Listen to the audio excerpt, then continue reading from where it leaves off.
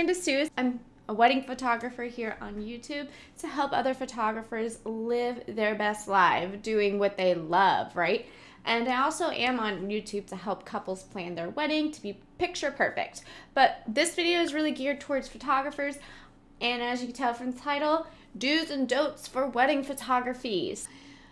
I kind of went back and forth on do's and don'ts. If I missed anything, please drop a comment below, because there's going to be other photographers watching this video and reading the comments and like looking for suggestions to help them have a successful wedding photography business. And I'd love to hear what everyone has to say. Now, just to give you a little background, I've been in the wedding business since 2017 to be exact, but 2018 is making it like a full-blown business. Long story short, and I think I know a thing or two about what to do and what not to do as a wedding photographer. And one of the first things I want to cover is what to do. And what to do is you're going to need 2 cameras, always on a wedding day, and you're going to need multiple variety of lenses. Now, there's a whole video on that. You can click the link below or above, wherever it is on this video or in the description, to view those suggestions and learn more about the gear.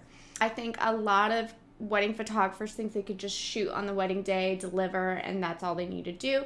But really, there's a lot more that goes into a business. So there are a lot of programs out there to successfully run a business, and there's another video linked below that you can access what the programs I recommend for a wedding photography business. I think you need a CRM so you can keep track of all the expenses, the profits you're making, the invoices, the contracts, and email communication with your clients. So I use HoneyBook. I highly recommend HoneyBook. I have a really cool code that you can click on below that will give you a discounted offer on your HoneyBook account. So if you want to try that out, click the link below. All right, so you're gonna need that as a wedding photographer to keep track of all that kind of stuff that you need to run a business. If you don't have a CRM, you need to be super organized, and maybe you're just starting out your wedding photography business. So Google is a really good program, Google Drive for business, and that means like you got the Word option, the Google Docs option, you got the Google Sheets, which is basically Excel, and it saves it all on there for programs, so you can really keep track of all your clients and the projects that you have ahead before you move on to a CRM. Another thing is you need to really keep track of that accounting. So I also sell and teach you how to use a Google Sheets template so you can keep track of all your accounting records and that you need to send to your tax person. Click the link below for that. And if you don't do that kind of stuff, you can really fail as a wedding photographer if you're not really being focused on your business and really seeing where things are going, like money, how you're communicating with your clients, the contracts they're sending out, anything for tax purposes so you can write off things and save money at the end of the year, or even make money at the end of the year. But it's a business that you're running as a wedding photographer, so do not slack on the business side. And that means like being at the computer, 5 out of 7 days of the week.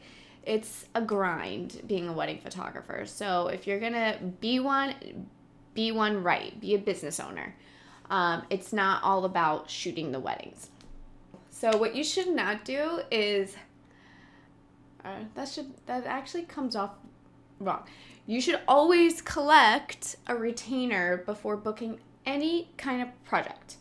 And that secures the date, that secures your services. Come up with a payment plan for your clients, and there needs to be a contract, always a contract.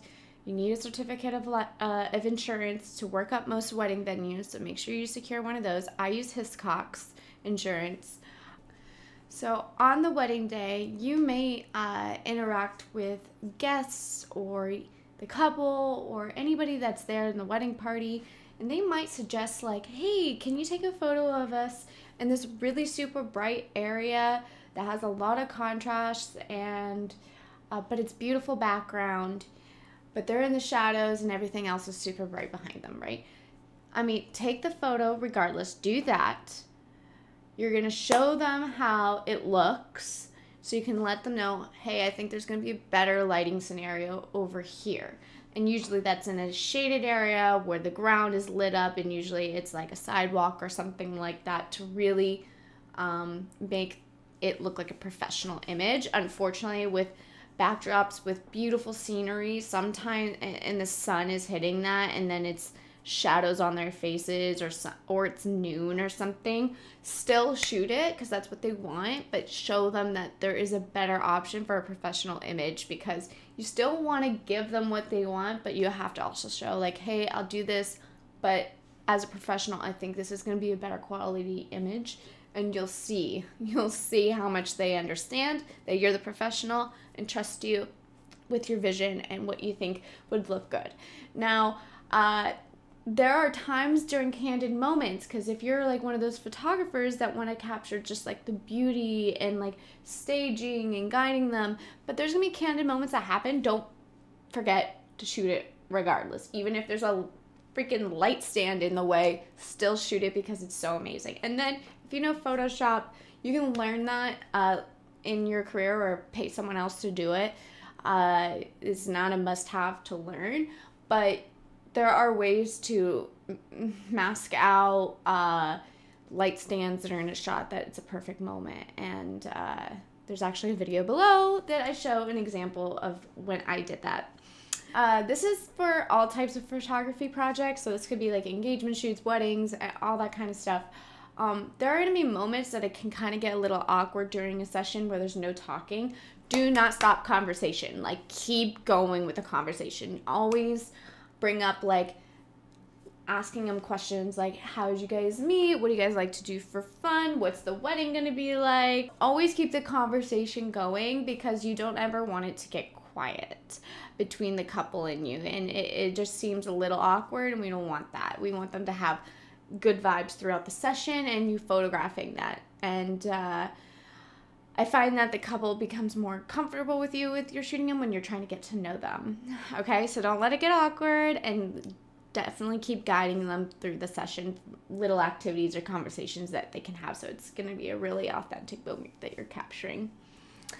So before the wedding day, you're going to need to create timelines for couples, photography timelines. Whether you send out a questionnaire a few months before the wedding and then you create a photo timeline based on that, or from the initial call, just because they need direction. This is their only time they're shooting, or they're only having a wedding, and they are looking to you for guidance. And unfortunately, wedding photographers sometimes duel as a planner, so you have to take on that task as a wedding photographer. So do plan to take on more than your title as photographer.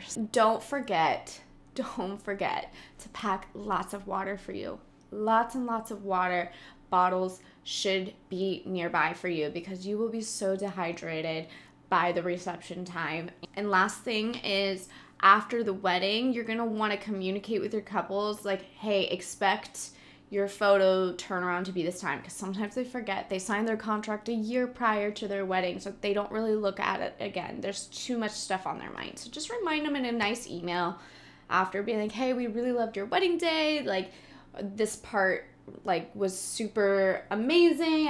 I will never forget it, and it was so nice to meet you guys and be there for you guys. Whatever you want to say, but make sure you leave a little note about how long until they can expect any photos. I do recommend you send sneak peeks within a week of their wedding, but whatever you can handle, just make sure you let them know there's clear communication and meet those deadlines. Actually, exceed expectations, and you'll have an amazing review from your couples if you can exceed expectations. So under promise and over deliver, guys. Okay, I think I covered a lot of things here on the do's and don'ts. I kind of went back and forth on do's and don'ts, and if I missed anything, please drop a comment below, because there's going to be other photographers watching this video and reading the comments and like looking for suggestions to help them have a successful wedding photography business. And I'd love to hear what everyone has to say. All right, guys, best of luck out there. Keep doing what you love, and thanks for watching. I have an Instagram channel. Click below, or you can see the handle Suess Moments Weddings, or you can go to my website and follow me, subscribe on YouTube. Thanks, guys. Mwah. Have a wonderful day.